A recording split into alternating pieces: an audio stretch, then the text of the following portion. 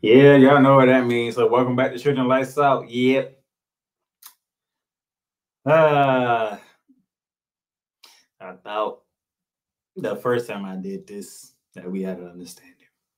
I thought the first time when I did this that the message was clear, but it wasn't clear enough apparently. Because for the second time in this very short life that has been shooting lights up in the first season, the Los Angeles Clippers become the first team to get two flagrant fouls in the same goddamn season. For those of you who don't remember, during my preseason show, I picked the Los Angeles Clippers to come out of the goddamn West as they will beat the Memphis Grizzlies in the Western Conference Finals. I will touch on Memphis Grizzlies at the end of the show. Right now, we're going to focus on the Los Angeles Clippers. That's why I'm not on screen right now, okay? Because I want y'all to focus on this team here. The Los Angeles Clippers are 34 and 33. They are currently 8th in the West. They are 22nd in points per game at 112.7. 15 in rebounding at 43. 25th in assists at 23. And 13 at opponent press per game at 113. So the opponents is 0.3 better at scoring than the Los Angeles Clippers, which is kind of hard to say when you have Kawhi Leonard, Paul George, Robert Covington, the list can go on. I don't know about this was a player that you have. Nevertheless, this is where we are. Kawhi Leonard, 23 points a game, 6 rebounds, 4 assists. Running mate Paul George, about 24 points a game, 6 boards, 5 assists. This is around the trade deadline, which was February 9th. So we're talking the 8th, the 10th, the 14th, the 16th, the 24th, the 26th, the 28th, the 2nd, the 3rd, and the 5th. That is 10 games, ladies and gentlemen. This is 10 games. And what you see right here is the Los Angeles Clippers are 3-7 in the last 10 games. 3-7. 3-7. You lost to Dallas. You lost to Milwaukee. You lost to the Kings twice. You lost to the Timberwolves. You lost to the Warriors. And you lost to the Nuggets. You beat the Warriors. You beat the Suns. And you beat the Grizzlies. I will touch on the Grizzlies, like I said, later on. This is what you looked like in the last 10 games. This is what you look like since you acquired Russell Westbrook, since he was bought out by the Utah Jazz. 1-5. You was 0-5 until you played the Grizzlies last night. The Kings in that historic game of 176 to 175. You lose. You come back and you lose to the Denver Nuggets 134 to 124. And then you come back on national television again against the Minnesota Timberwolves and you lose to them 108 to 101. And then you had Golden State down without Steph Curry, without Andrew Wiggins, without Draymond Green, only Jordan Poole and Klay Thompson. And you lost that game because Jordan Poole went off for 20-something points in the third quarter and they came back and beat you 115 to 91. And then you lost to the Kings again, 128 to 127. 0-5 before last night's game with the Grizzlies, since you acquired Russell Westbrook. That is a huge problem. You have Russell Westbrook, you have Kawhi Leonard, you have Paul George, you have Norman Powell, who's injured right now. You have Eric Gordon, you have Robert Covington, okay? You have Lakers Spittoon, you have Marcus Morris, you have Miles Plumlee, who's been playing his ass off with Zubas being down. Yet y'all can't get it together. This is a problem. This is a goddamn problem. Paul George in the last 6 games, 27 points a game, shooting 45% from the field, 33% from 3, 7 boards, and about 5 assists. This is Paul George, PG 13. Kawhi Leonard, last 5 games, 31 points a game, shooting 56.5 on the field, shooting 53 from three-point range while grabbing you 6.5 rebounds a game. And then we get to this. I think I'm going to be on camera for this one. So let's do this. That is Draymond Green of the Golden State Warriors guarding Russell Westbrook, who has the ball in his hand at the three-point line. Do you see where Draymond Green is standing? Draymond Green is standing right below the dotted U-shaped lines in the paint. Russell Westbrook is out here at the three-point range. The disrespect is real when it comes to Russell Westbrook. I'm going to show you why the disrespect is real for Russell Westbrook. Because you know why Draymond Green is doing this? I'm going to show you why Draymond Green is doing this. Because since joining the Los Angeles Clippers, Russell Westbrook, you have been scoring 15 points per game, shooting 52% from the field, but 28 from three. Why is Draymond Green standing right there? You are shooting 28% from three. That is why. You can have that all you want to, Russell Westbrook, but you ain't coming in the paint.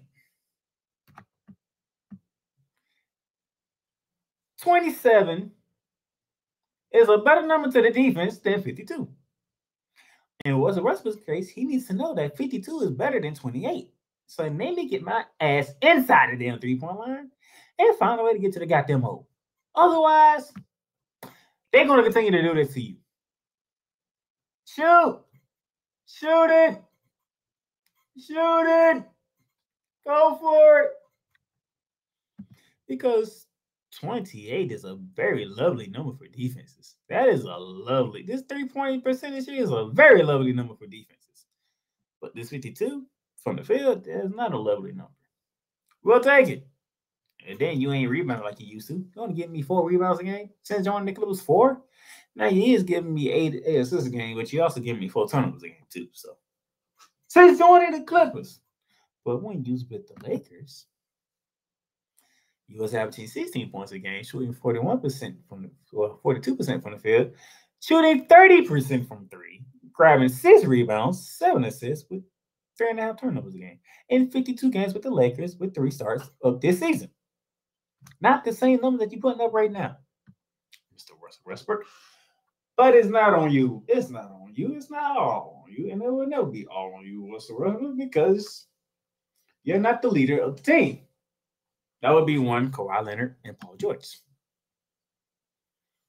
This, ladies and gentlemen, what you're seeing right here is the standings before the All-Star break.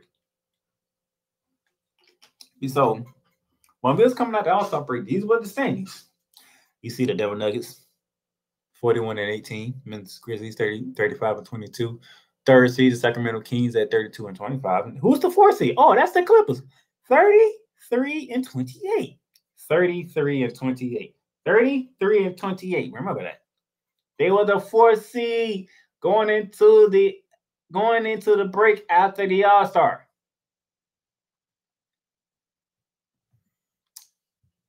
Look where we stand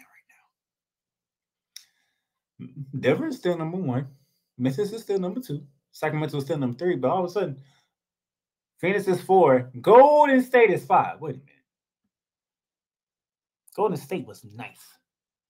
It was at 500. They at 5th. Wait a minute. Minnesota was at 8th. They at 6th. The Dallas Mavericks, they was at 6. They at 7. They dropped the spot.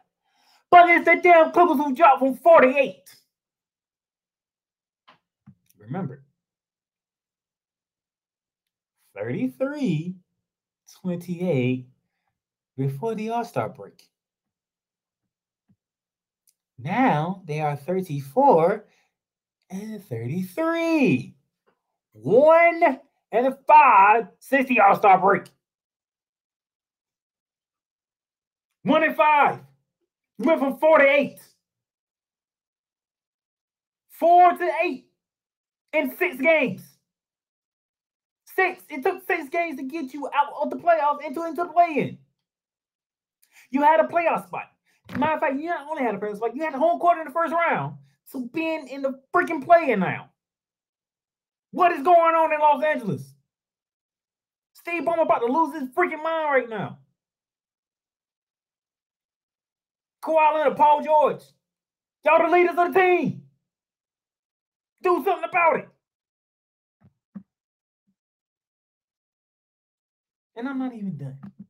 That's the crazy part. Because these are the next games that they got. You got Toronto coming in Wednesday. Then you got to play the Wet Hot Knicks, which I'm about to get into in the next segment. Then you got Golden State. That's on national television. Good gracious. My Magic get to play you. Then you go to Portland. You at OKC. LKC coming to you back-to-back games. You got the Pelicans coming to you. You got the Bulls coming to you before you go to Memphis. Literally, this is your next 10 games. Let's see. 8th, 11th, 15th, 18th, 19th, 21st, 23rd, 25th, 27th, 20th. Yeah. This is your next 10 games. 8 of them is at home. 9 of them is on the West Coast. If y'all can't do nothing with this schedule, it's going to be hell. And for the Clippers. And trust me, Laker Nation is loving this right now. Okay? Laker Nation is loving this. Yana Heavy, Jonathan Mathis, Big Baby Jonathan. I'm just shouting out people of Laker fans that I know. They are going when they listen to this, they are going to love it because I'm killing the Clippers and not the Lakers. And my dumb ass picked the Clippers come out the West. Y'all make me look like a dumb ass, right? That's why I'm pissed off. But this is what I got to deal with. I'm not the only one. Ashley Baker, she picked y'all to. I think Phoenix, he picked y'all to. Shout out to Sports After Dark, by the way. That was a very good sports space, man, on Twitter. I love that space. Shout out to Sports After Dark. But this is what I got to deal with, along with Ashley and Phoenix. This is what we got to deal with, along with Clipper Nation. This is what we got to deal with. All this damn talent, y'all can't put it together. But we got the Los Angeles Lakers without LeBron beating the Golden State Warriors. Make it make sense. So the Clippers. Teron Lue. Y'all need to figure it out. I need to figure it out. Quick, fast, and in a hurry.